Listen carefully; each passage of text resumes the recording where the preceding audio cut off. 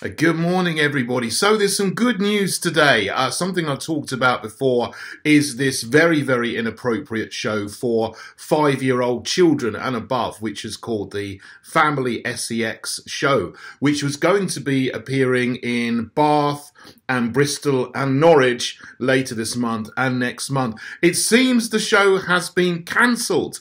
I've seen various things on social media about it, and it seems to have been removed entirely from the website of the theatre in Norwich that was going to show it, although it still appears on the websites of the theatres in Bath and Bristol. I think that's because the decision was made late Sunday.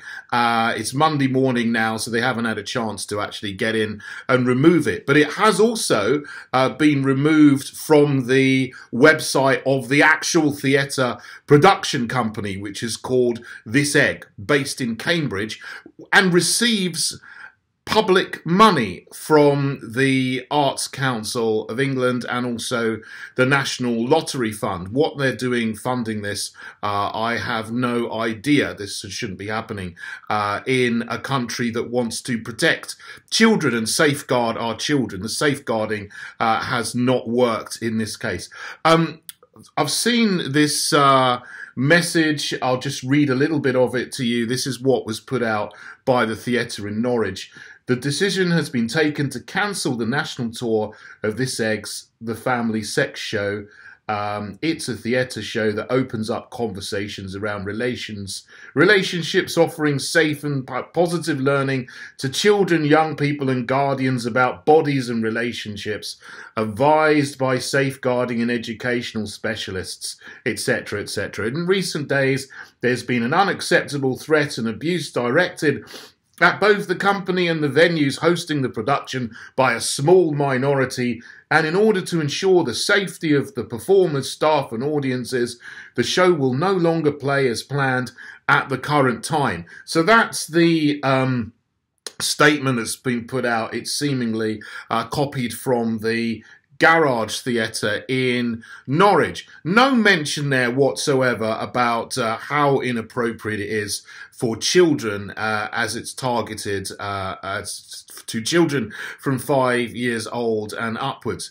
But this is good. This is really good news that people have spoken out about this. There was the original tweet there by this young woman, Fleur Meston in Bristol. I helped to amplify that. Other people amplified it. And it actually got into the Daily Mail. And there's been Citizen Go run by Caroline Farrow, who made the petition against this, now signed by over 40,000 people. So this is really good that, all of you, most of you watching this, I imagine, are concerned and took action and spoke out, whether it's saying something on social media, signing the petition, writing to the theatres involved, writing to the Arts Council, not that they would do much, because they're run by sort of woke lovies, I imagine.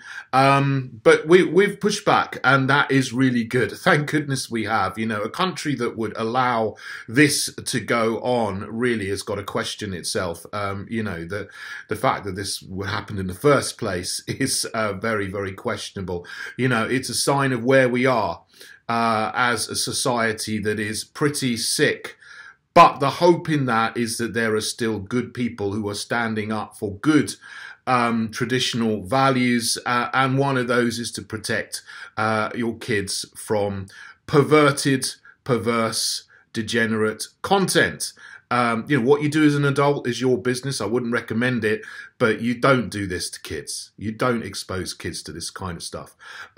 So very good news. The thing is that this is way, way more widespread than just one theatre company and 3 tour dates in a few theatres in various towns. You've got this going on in thousands of schools with the comprehensive sexuality education program that's branded relationships and sex education in England. This theatre show had a sex dictionary thing that they described things I've never heard of, like a new word for me, pegging. I've never ever heard of that word.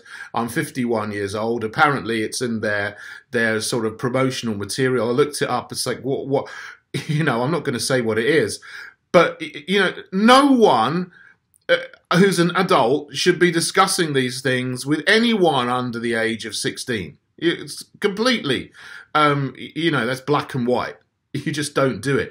But yet in schools, there are materials with learning courses for the relationships and sex education that describe things that are way, way more explicit even than that. I've seen them. There was a big furore a couple of years ago about this program called All About Me that was approved by fake conservative Warwickshire County Council Local Education Authority for schools in Warwickshire, and it was pulled again after people made a big complaint, and again that got into the mainstream national press. It's such a big issue, but this is still going on in schools all around the country, and you know, God bless you parents who are standing up in your individual schools and insisting that you see what materials they're giving to kids with this subject, because the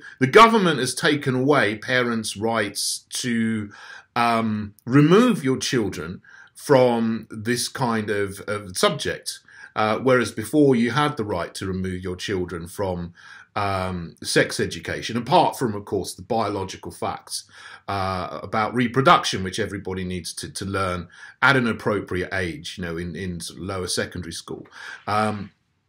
So certainly not primary school, though, and certainly a lot of the very, very material that's way, way more explicit than just talking about reproduction to 12, 13-year-olds is going to 4- and 5-year-olds.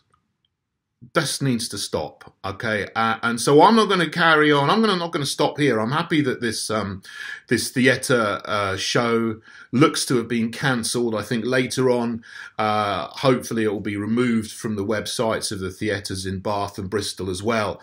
But this is still going on in schools, and I know in Wales there's a big issue now because they're trying to introduce this in Wales for next September. So that's going in there as well as it's already in England and Scotland. So we need to continue the fight for this. We in the Heritage Party provide the only political resistance against this. You know, you're not going to find any other political parties speaking out against this, apart from, you know, there's a couple of smaller, specifically religious parties that will do, but we're the only sort of UK-wide party that is against this indecency in the UK. So, you know, I've been speaking about this from before I even founded the Heritage Party for many, many years. So please do get active politically as well. Come and join me and stand to be a candidate either in the local elections or the national elections, which will be coming up probably in a couple of years.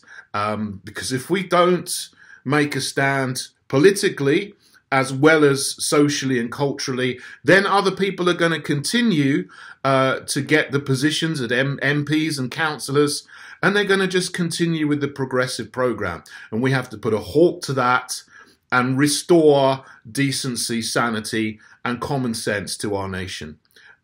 So please do consider that. Come and join me. As always, the link is below to join the Heritage Party. And please also do subscribe to my channel as well. That helps me to get the message out and for these videos to be more widely seen. Okay, thank you for listening. Thank you for fighting back, everybody. Let's continue to do that. God bless you all.